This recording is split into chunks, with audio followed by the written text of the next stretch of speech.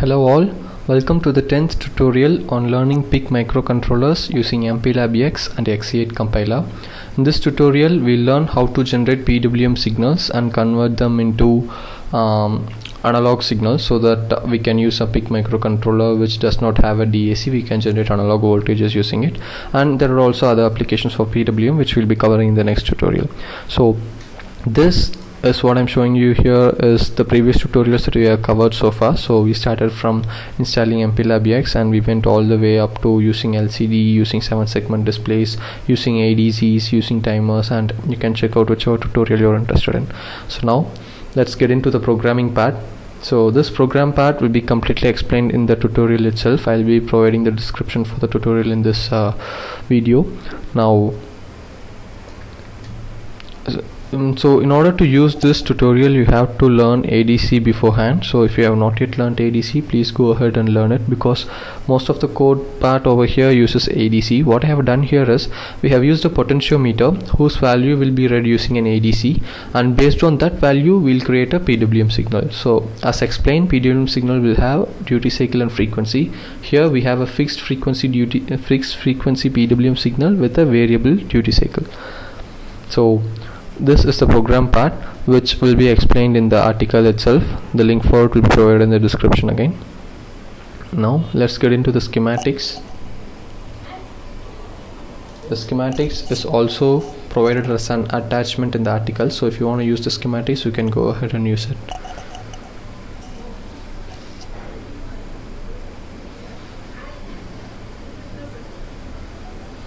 Let's wait for the software to open.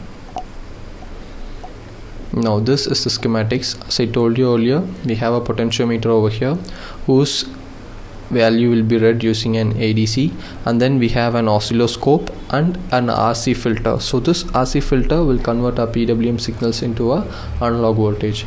Now the program for it is already explained in the article, so I have loaded the hex file into this PIC microcontroller. Now let's go ahead and simulate it.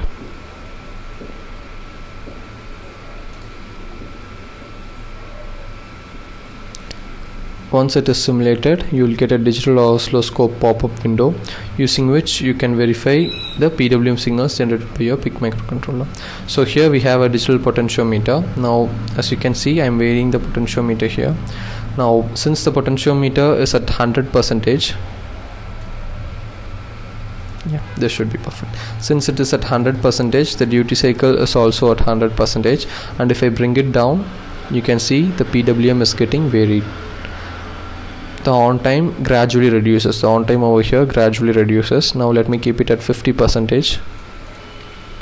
So for 50% we have 50% of the on time and 50% off time. Now let's reduce it all the way to 0. As you can see, as I reduce it, the PWM will also, the on time of the PWM will also get reduced. And apart from that, we can also verify it using the analog voltage over here. So for 0 volt, the analog voltage will be 0. Let me out zoom. As you can see, based on the duty cycle, the analog voltage will also get varied. So for 50% duty cycle again, for 50% duty cycle again, we have 1.26 volt. And as we go higher, the voltage will also get increased. And we also have an LED over here which is blinking because this simulator has some problem with the RC network. But for the same value of RC network in the hardware, we can observe that the LED get dimmed and get bright again. So for very low duty cycle, the LED will be very dim, and as the duty cycle increases, the LED will also get brightened. Now let's close the simulation part and open the hardware part.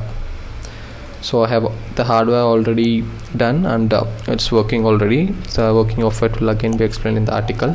Now as you can see, we have been using this perf board for a very long time for all our tutorials, and there's a small add-on board over here which has an RC network, nothing but a resistor and a capacitor along with an LED as shown in the simulation.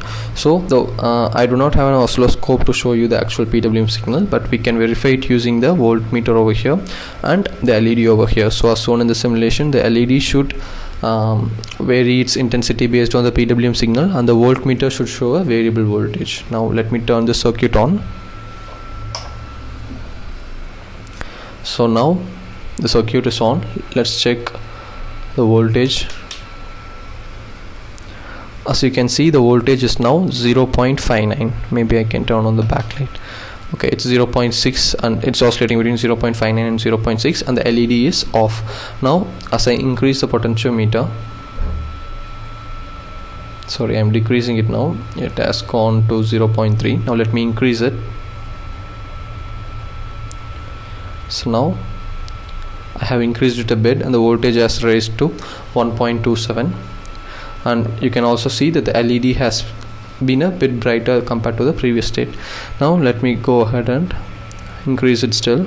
Now the PWM has been increased and it has been raised up to 2.5 voltage, and the LED has got a bit more brightened. Now let me go all the way up to 3.2 and 4.4. So as I go on increasing the duty cycle, you can see the LED has attained its full intensity and the voltage has also increased. The same way I can also decrease it if required. So let me decrease it to say 2.5.